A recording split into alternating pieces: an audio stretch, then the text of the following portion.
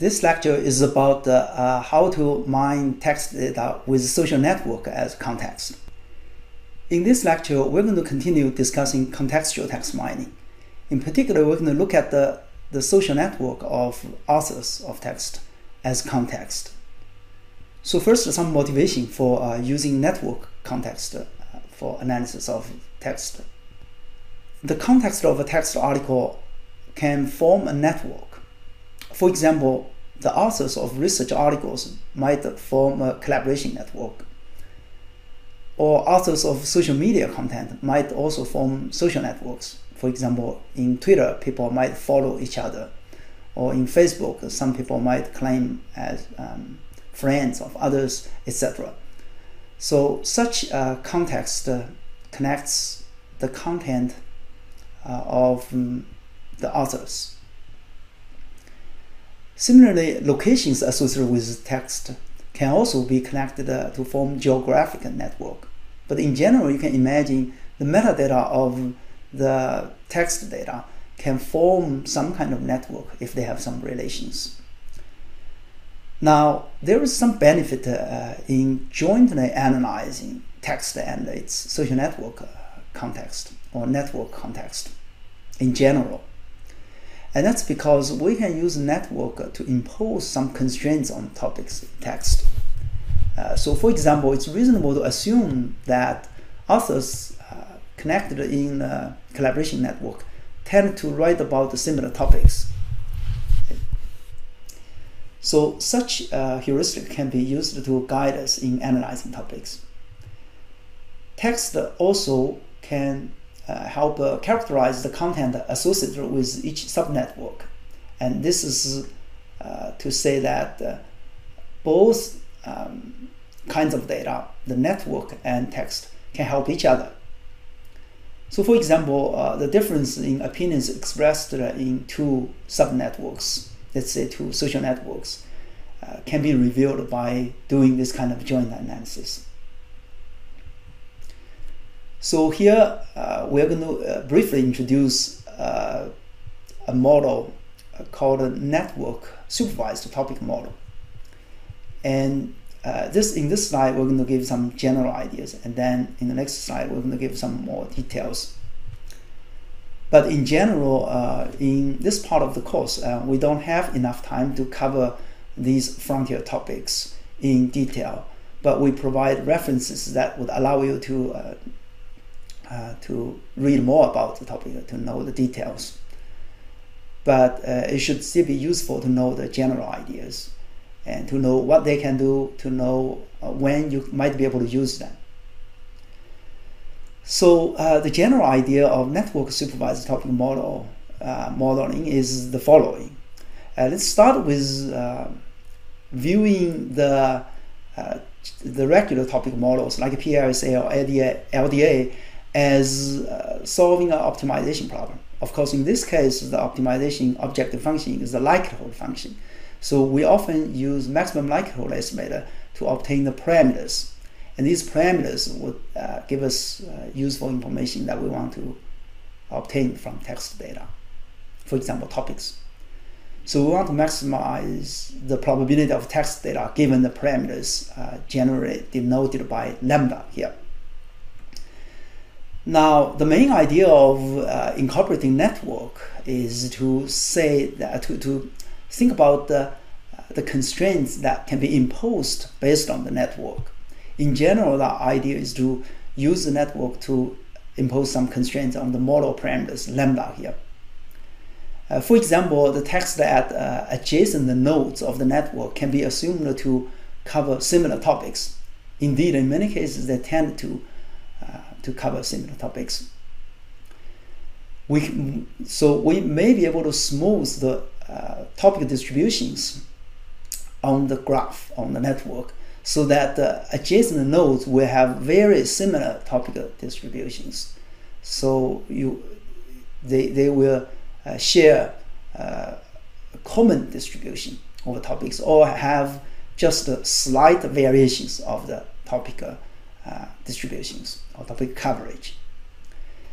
So technically, what we can do is simply to add network-induced regularizers to the likelihood objective function, as shown here.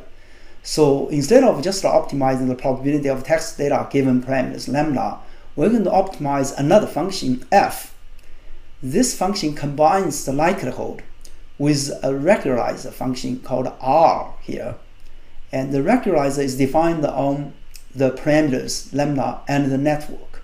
It tells us basically what kind of parameters are preferred from network constraint perspective. So you can easily see this is in effect implement the idea of imposing some prior on the model parameters. Only that we're not necessarily having a probabilistic model, but the idea is the same. We're going to combine the two in one single objective function.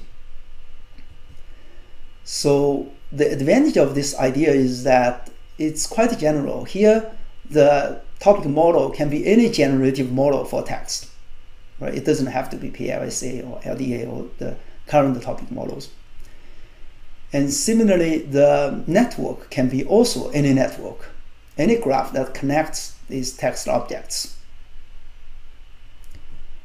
This regularizer can also be any regularizer. We can be flexible in capturing different heuristics that we want to capture. And finally, the function f can also vary. So there can be many different ways to combine them. So this general idea is actually quite powerful. It offers a general approach to combining these different types of data in a single optimization framework. And this general idea clearly can be applied to many problems. But here in this paper referenced here, a particular instantiation called net PLSA was studied. In this case, it's just an extension of PLSA to incorporate some simple constraint imposed by a network. And the prior here is the neighbors on the network must have similar topic distribution. They must cover similar topics in similar ways, and that's basically what it says in English. So technically, we just have a modified objective function here that's defined on both the text collection C and the network graph G here. And if you look at this formula, and you can actually recognize some part fairly familiarly, because they should be fairly familiar to you by now. Right? So can you recognize which part is the likelihood for the text data given by a topic model? Well, if you look at it, you will see this part is precisely the PLSA log likelihood that we want to maximize when we estimate the parameters for PLSA alone. But the second equation shows some additional constraints on the parameters. And in particular, we see here it's to measure the difference between the topic coverage at node U and node V, the two adjacent nodes on the network. We want their distributions to be similar. So here we are computing the square of their differences. And we want to minimize this difference. And note that there's a negative sign in front of this sum, this whole sum here. So this makes it possible to find the parameters that are both to maximize the PLSA log likelihood. That means the parameters will fit the data well, and also to respect this constraint from the network. And this is a negative sign that I just mentioned. Right? Because there's a negative sign, when we maximize this objective function, we will actually minimize this second term here. So if we look further in this picture, we'll see there is also a weight of H between U and V here. And that's based on our network.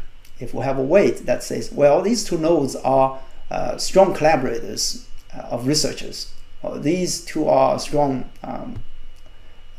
connections between two people in a social network, and then they will have a high weight, then that means it will be more important to make sure that their topic coverages are similar.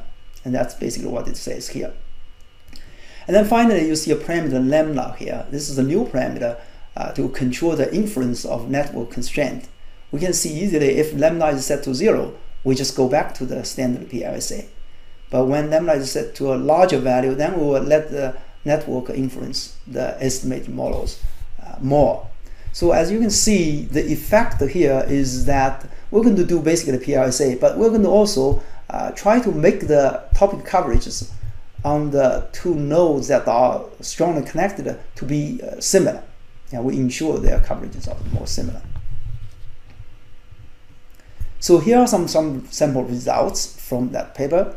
And this slide shows the regular results of using PLSA. And the data here is DBLP data, bibliographic data about the research articles. And the experiments have to do with using 4 communities of publications.